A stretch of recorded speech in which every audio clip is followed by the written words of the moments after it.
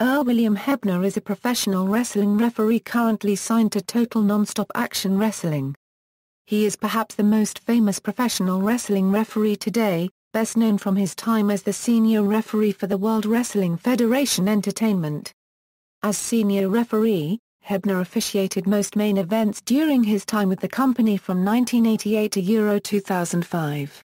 He played a prominent role in the inaugural The Main Event card in 1988, in which André the Giant controversially defeated Hulk Hogan for the WWF World Heavyweight Championship, as well as the infamous Montreal Screwjob during the main event of the 1997 Survivor Series.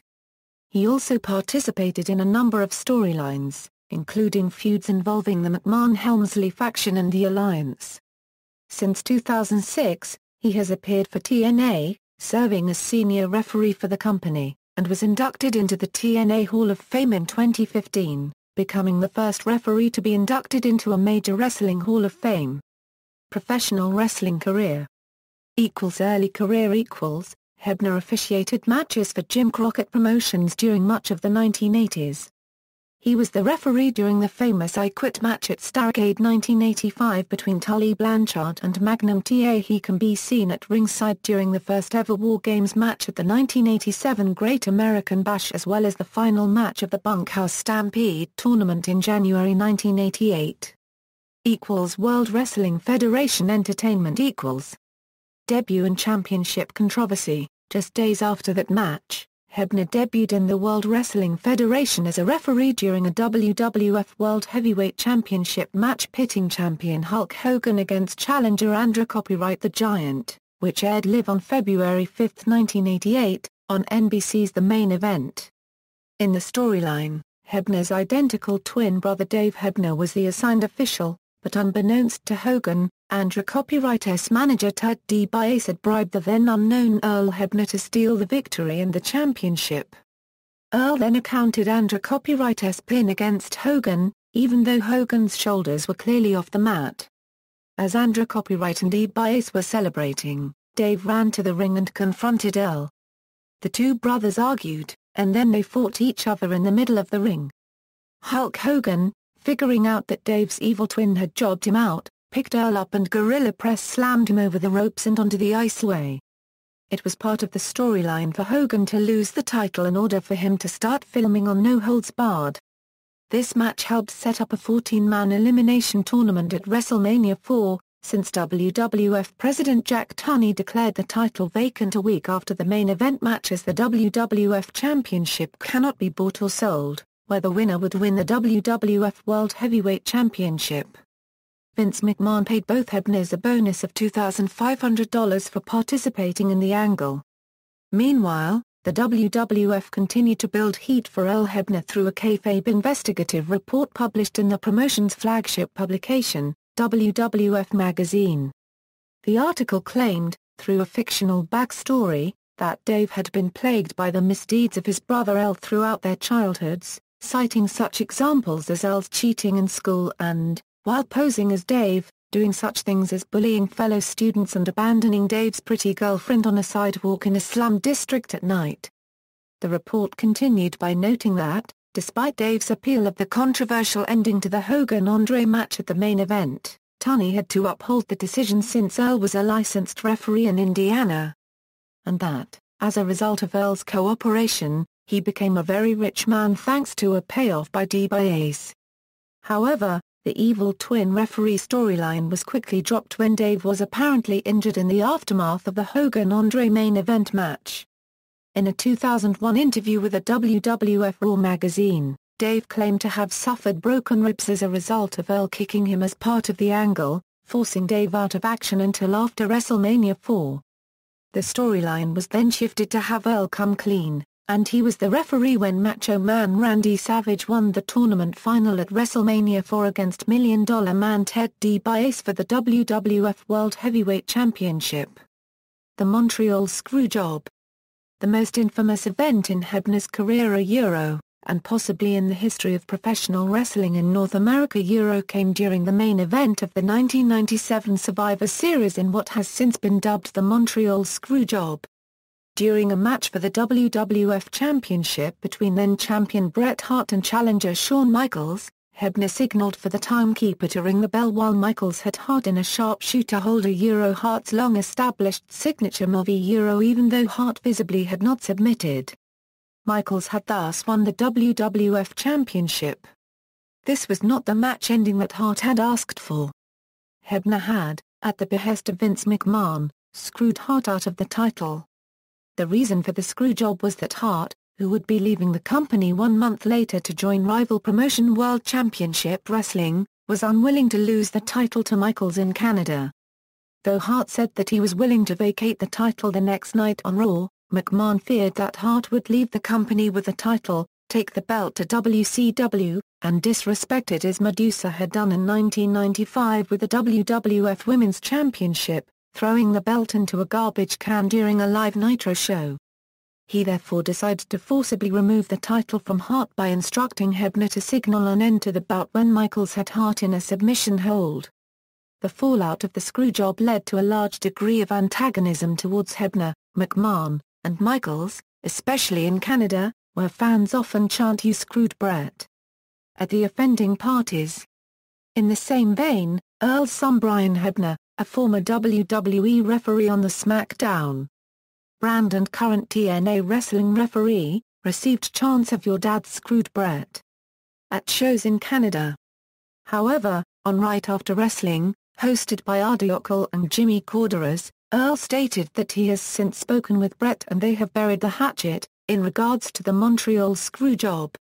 Later WWE career and departure, Hebner was involved in several storylines. He spearheaded the referees' strike in 1999, resulting in referees being given the authority to defend themselves if physically provoked by wrestlers. In early 2000, he cost Triple H his WWF Championship by quick counting during a match between Triple H and Chris Jericho following weeks of abuse by Triple H. Triple H eventually forced Hebner to reverse the decision, promising never to lay his hands on Hebner as long as Hebner was a WWF employee. After Hebner took the title from Jericho and gave it back to Triple H fired Hebner and promptly pedigreed him and beat him unconscious. Hebner was reinstated by Linda McMahon 13 days later, replacing corrupt guest referee Shane McMahon during a title match between Triple H and The Rock at Backlash 2000 and counting the fall when The Rock covered Triple H for the pin. Hebner was also the first referee to be a playable character in a wrestling video game as he was included in the roster of WWF No Mercy. During the Invasion angle in late 2001, Hebner became involved in a feud involving WCW referee Nick Patrick. Patrick was a biased referee who often helped the Alliance achieve victories over their WWF opponents. Hebner defeated Patrick in a match at WWF Invasion. On July 18, 2005, WWE announced that Hebner was fired from WWE for selling WWE merchandise without permission. Hebner's identical twin brother Dave was released from WWE as well on July 19 in connection with these events. These activities would have been conducted from a store that Earl Hebner had partial ownership in the St. Louis-based Pro Shirt Shop. To avoid negative publicity, the controlling owner of the Pro Shirt Shop, Nick Ridenour, bought out Hebner's share in the company and released a press statement which claimed that the company only received merchandise from licensed distributors. Total Nonstop Action Wrestling . After 7-month departure from WWE, Hebner debuted for Total Nonstop Action Wrestling at Against All Odds pay-per-view on February 12, 2006. He officiated the main event, which saw Canadian-born Christian Cage defeat Jeff Jarrett for the NWA World Heavyweight Championship. During the match, commentators Mike Tenay and Don West alluded to the mantra "Copyright Earl Screwjob" on several occasions, urging Hebner not to call for the bell when Jarrett placed Cage in a sharpshooter. Despite the concerns of the commentators, Hebner was an impartial referee. However, he once again caused controversy based on his actions at the TNA Slammiversary 2006 pay-per-view. During the King of the Mountain match, he assisted Jeff Jarrett in winning the match by pushing a ladder over with Sting and then champion Christian Cage on it. This led to the new head of management Jim Cornette taking the belt from Jarrett as the show ended, leaving the status of the belt in question as to who would be the champion. On the June 22 episode of TNA Impact, Cornette vacated the title. On the June 30 episode, he awarded the title to Jarrett, but fired Hebner. Hebner was then reinstated by Cornette due to Jarrett's polygraph test saying that Hebner was not involved. Earl currently serves as a referee for TNA. Hebner was punched in the face by Jeff Jarrett and was kayfabe injured. At No Surrender he replaced original referee Slick Johnson for the TNA Knockout Tag Team Championship match because of what happened at Victory Road. TNA Wrestling had their own version of the Montreal Screwjob. In this case, it was a TNA World Heavyweight Championship match on the January 21, 2010 episode of TNA Impact, between Kurt Angle and defending champion AJ Styles.